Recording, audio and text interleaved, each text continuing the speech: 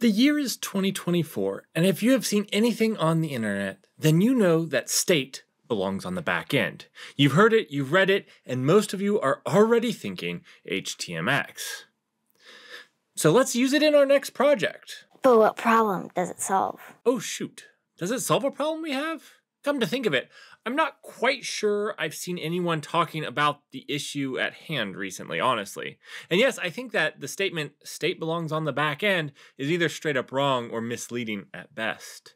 To be completely honest with you, the first time I heard this, state belongs on the back end, I thought it was coming from someone recovering from Web 9 addiction. I did not think it was an actual serious statement and thought it was made either for the memes or due to illicit drug usage. If you spend more than half a second thinking about it, services and whatever backing database you have is the de facto place you store your information, your state. So to me, this seems like a stupid statement to make. Of course your services store their state on the back end. I don't think anyone would argue this. And my problem with this is that sadly it takes a statement that everyone would agree with and uses it to push a separate narrative.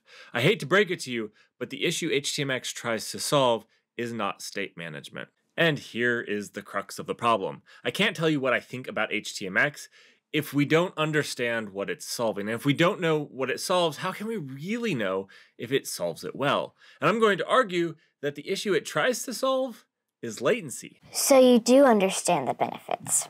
Not only the benefits, but more importantly, the trade-offs. Well, if you said HTMX was about storing state on the back end, and if you have tweeted that, I'm going to contend that you are wrong. In fact, I think the real issue is summarized really well by intercooler.js. If you don't know who that is, don't worry, it will be clear in just a bit, I promise. So join me in a bit of a story. The year was 2016. The month was February, and the date was the 17th. It was probably raining and cold, and intercooler.js released a blog post articulating the following issue. Heavy client-side logic requires a trade-off between API turn or an increasingly complex security model.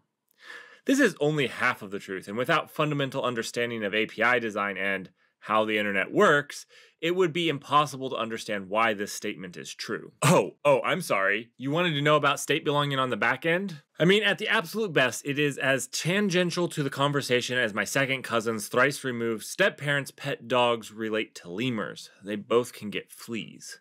So let's move on from state belongs on the back end. We will discuss when and where it comes into the picture, but that's it quite a bit later.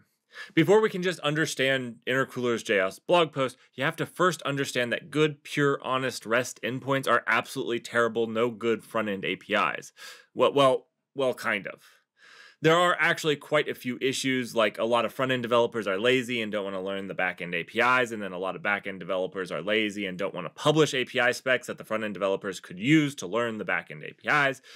Well, let's be real. Nobody wants this drama. I'm not making this video to delve into how to motivate your teams to do the right thing here, because this is not the only issue. There is a bigger technical issue than teamwork, one that can't be avoided by good hiring practices, teamwork, and how you structure your teams.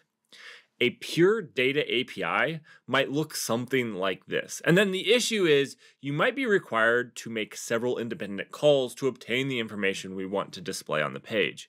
Even worse, you might be forced to chain the calls to obtain the right information to display. And if the latency is high, this could provide a terrible, no good user experience, making them wait a long time for the page load.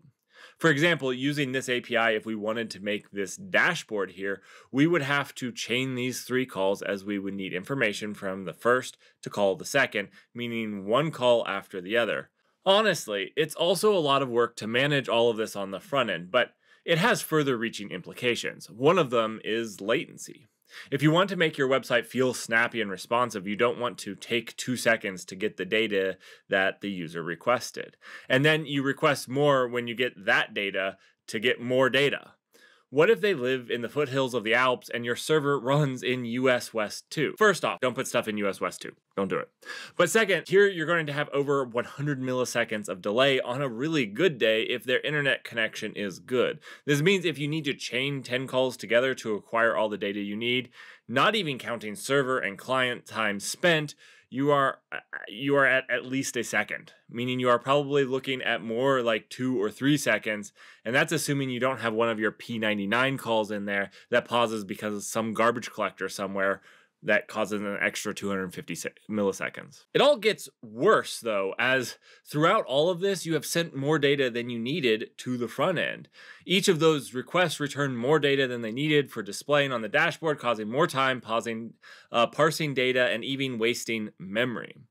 Now, what is the solution to this? Well, it's quite simple, really. Making an API just for this page, just for the data you need. It might look something like this that returns just the information you want and need to render this page specifically. This then brings us to the Intercooler.js blog post. We can kind of understand where they're coming from, because most of us have found ourselves supporting these front-end, back-end services, these REST-adjacent data APIs. And this is what Intercooler.js is talking about when it calls out API churn, as maintaining these front-end only endpoints is a lot of effort, as they have a tendency of changing a lot. This means that if the front end wants to change the data that it's displaying, you also have to change the back end, as now you have tightly coupled the two things. Wait, but you still haven't talked about state belongs on the back end. I know, Moira, this is my point, but just be patient, we are getting there. The solution to this API churn? Well, it's 1000% GraphQL.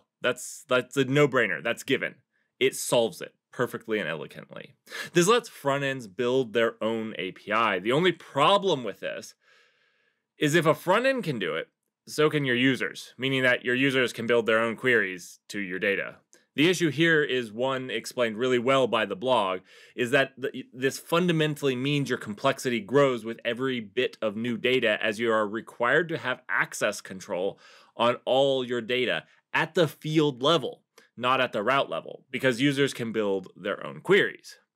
Intercooler gives a fantastic example here, and I encourage you to go read their blog post. But my point is, it's hard to do, and it's even harder to do right all the time. And there have been a lot of examples, I mean a lot of examples of it not being done right in production. And it's actually quite difficult to keep up with, because each new field requires authorization at the field level. So any new data you have this has to be considered. Other than this absolutely massive black hole of never-ending auditing your authorization at the field level, it's absolutely amazing. It completely solves the API churn, as you never have to write a new API again in your life. All you have to do is just make sure that you maintain field level authorization on any new data that is available to it. There are many places that have made this work. GitHub is a really good example, and they have a pretty awesome GraphQL API, and it's actually pretty nice. But let's be serious, not all of us can afford to GraphQL. Not only is it expensive to run and operate, but complicated to set up and design properly. So what is Intercooler.js's fix for this issue? Intercooler, of course. Intercooler is made by Big Sky Software. Oh, I've heard that before. Wait, why are we talking about Intercooler? I thought we were talking about HTMX. It says here that Big Sky Software are the people behind HTMX. Right, exactly. Intercooler was V1 of HTMX. HTMX V1. I mean, they put it right here on the front page. It's not my opinion, it's theirs. Wait, I thought, what? This is what HTMX solves? Exactly. So now that we've talked about latency earlier, well, there is another way to combat latent networks, and that is optimistic rendering. It's a simple concept, but if the front end is complicated enough, it can get messy very, very quickly. Optimistic rendering depends on storing state in a front end cache. Let's say you create a new ticket on a Jira board, and instead of waiting to get the confirmation from the backend server that it's been saved, you can go ahead and show it on the front end. This makes it feel instantaneous. I mean, it is instantaneous. It does not matter if there is a 2-second network delay, and this is state on the front end, and you have to manage it, and it's a pain in the... If it does not solve the location of data storage, does it at least solve the API churn? The TLDR is, no, I don't think that it does. HTMX, in my opinion, does not really solve this in any way. But before we dive into that, while I don't find it solving the problem that I have, I actually want to dive into why I find HTMX exciting.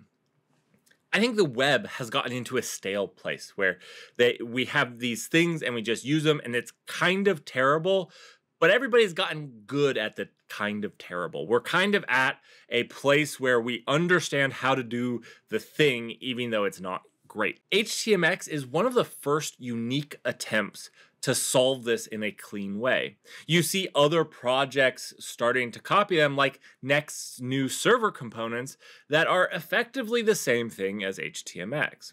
While I don't like it, and I think that it doesn't actually solve the problem at hand, I think it's a very novel way to try and solve the problem. And I'm really excited to see the future of it.